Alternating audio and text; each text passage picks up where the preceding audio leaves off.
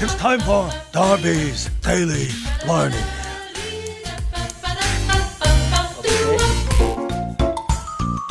Four men were charged Monday over the theft of an 18-karat gold toilet. You heard me right. From the Blarney Palace, the sprawling English country mansion where British wartime leader Winston Churchill was born.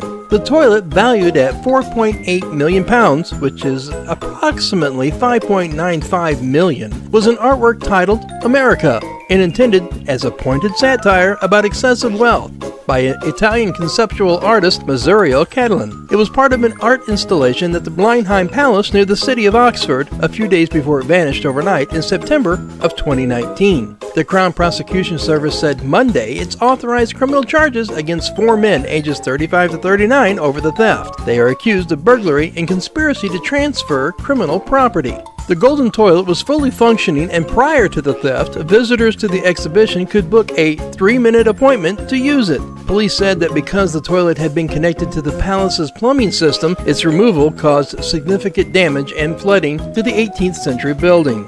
In 2021, the Thames Valley Police, the force investigating the theft, suggested that it would be a challenge to recover the toilet, and they assumed that it's been melted down in some other form. The four suspects will appear at Oxford Magistrates Court on November 28th. So as of now, the investigations are at a dead halt because, well, the investigators have nothing to go on.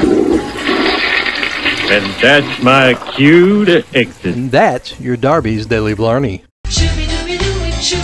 Darby's Daily Blarney.